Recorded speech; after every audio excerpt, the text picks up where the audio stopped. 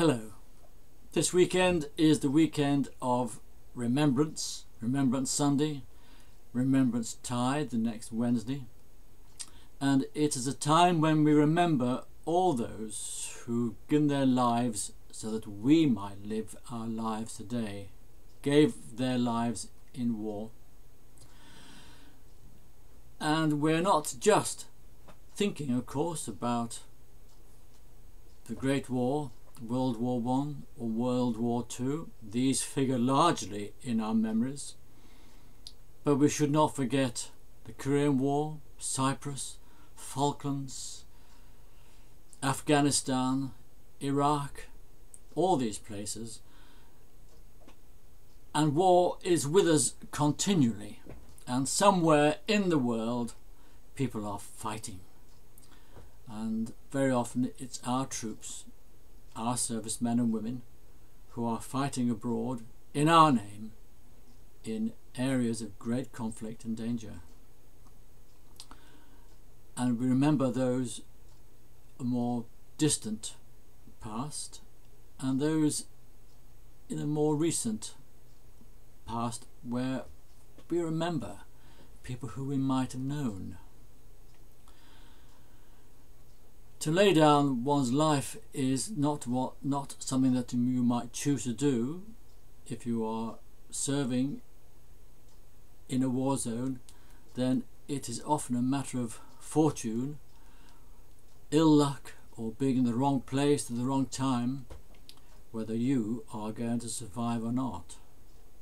It's something which we cannot determine. But the fact that people are there doing it in our name is something that we should remember and we should think about. And it's often young men. Nowadays, of course, it is young women too. And we should not ever forget that times change, and if we think about First and Second War, we think about young men. But nowadays, we should remember young women as well. And who is it? Who are these people who gave their lives? Well, if you look at the list of names on your local war memorial, they may be just a long list of names. Some of them you may recognize as local names, people who still live in the locality. Many of them will be complete strangers to you. But who were they? Well, they were people like you and I. Just ordinary people. Ordinary people called upon to do extraordinary things. Sometimes called upon things to do which were so dreadful and terrible that they never quite recovered from them. And it remained an everlasting scar upon their physical body or on their mental health. War is a terrible thing. And people who might say that by celebrating, by commemorating Remembrance Sunday, we are in some way glorifying war and warfare, this is an entirely mistaken belief. War is a terrible business. And if you were to ask any serviceman who's been through warfare, he or she will tell you just the same thing. That war is hell. War is not good. War is evil. And war is always with us. So I'm afraid we will always be in this position of remembering those who died for us. Died for us so that we might continue our lives in the way that we always have. And we should not forget their sacrifice and the effect it has on their families. Long lasting, and people remember their young sons and young daughters taken away from them in their youth and destroy their family unit.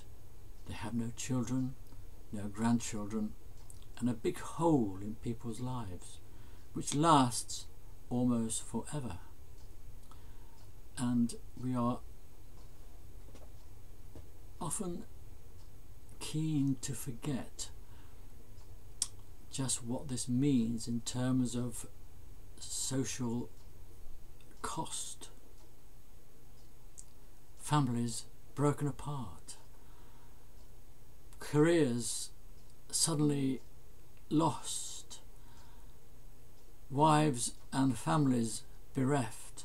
All these things are the outcome of war, and no one can say that this is a wonderful thing. So this is the one time of year when we are pushed,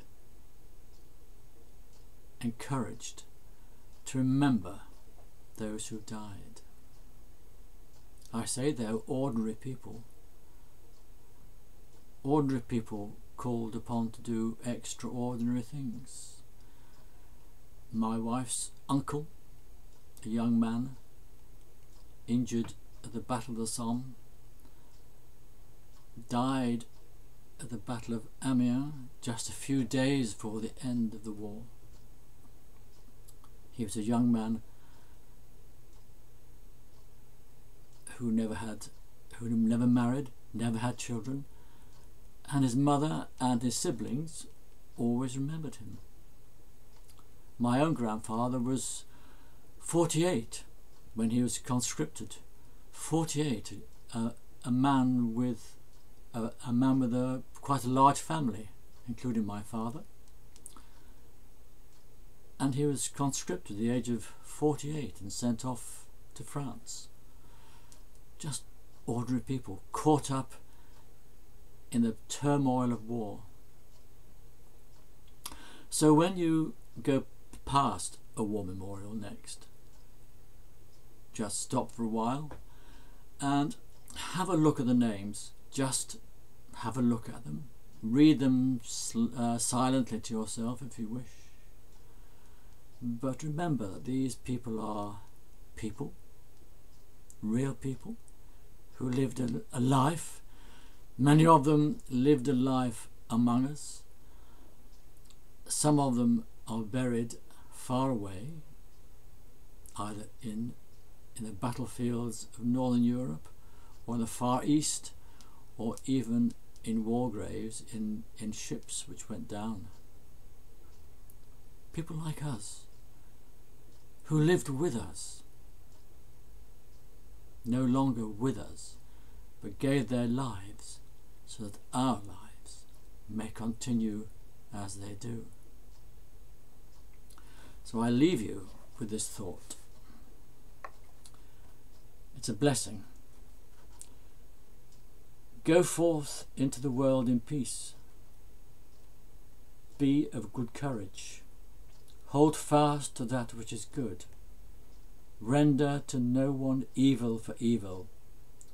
Strengthen the faint-hearted. Support the weak. Help the afflicted. Honour everyone. Love and serve the Lord, rejoicing in the power of the Holy Spirit. And pray for peace. We pray for peace, which the world needs, but which the world does not have.